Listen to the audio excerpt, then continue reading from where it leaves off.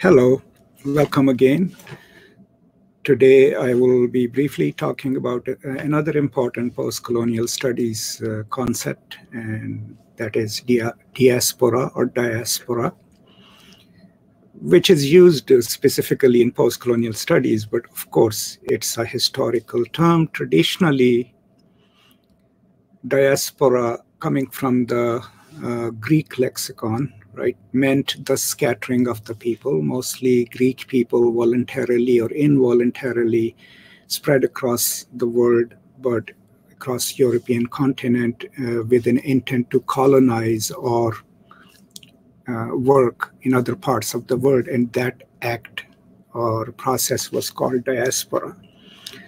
But later on, as the Old Testament, the Torah and others are translated into Greek and Latin, it significantly comes to signify the specific Jewish experience of diaspora, the forceful removal of the Jewish population from the Levant, and the first diaspora, even that precedes that, and the scattering of the Jewish people all over the world. So diaspora traditionally in the modern vocabulary has always been used to signify and represent the Jewish collective experience of having been evicted from their place and then scattered across the world. And if you look at the Jewish historiography, in most of the times, the history is recorded within different diasporas, the first diaspora, the second diaspora.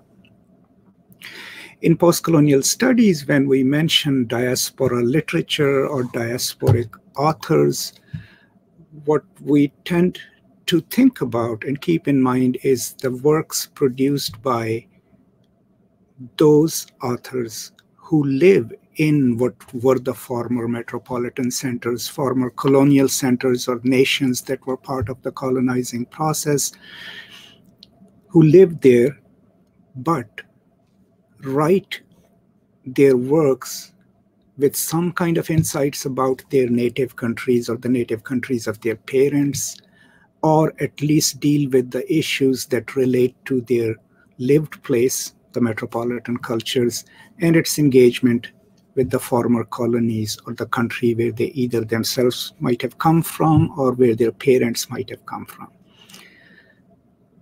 And in that sense, then, since their work deals with these issues of having come from elsewhere or remembering another culture, we loosely include the works of these authors into postcolonial studies, right? Like people like Mohsen Hamid, Bharti Mukherjee, a lot of other writers who live in both the countries, in their adopted country and in their native country. So most of the times, it's literature produced by authors and writers who originally might have come from a former colony and then moved to England, moved to United States, Canada, and then write about the experience of being an expat in that country, but also draw on the historical and cultural heritage of their native country of origin.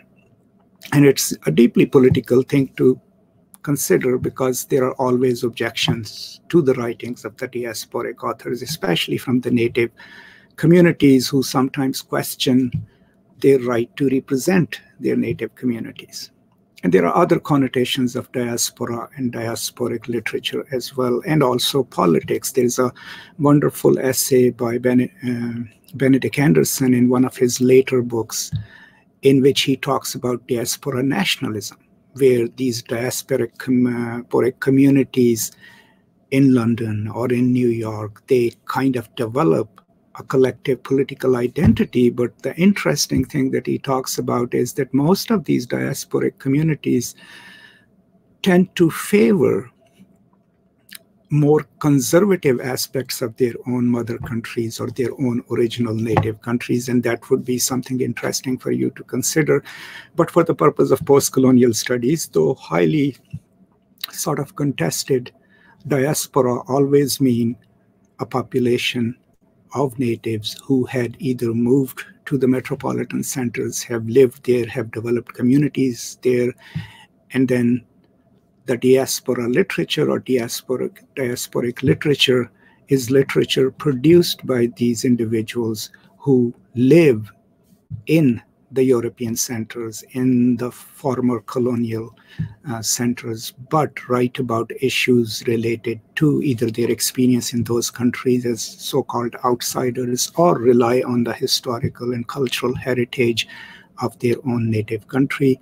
And the question of their inclusion into postcolonial studies is debatable. I personally include them in my courses as well as in my writing, but do keep in mind that that is, contested. So overall, I hope this explains the historical understanding of the concept of diaspora itself, but also its usage within postcolonial studies. And this is all I've got this time. I will certainly see you next time. And until then, thank you so much for joining me. And if you like this content, please do subscribe below so that I can, you keep getting notifications of what's coming next. Thank you so much. See you next time.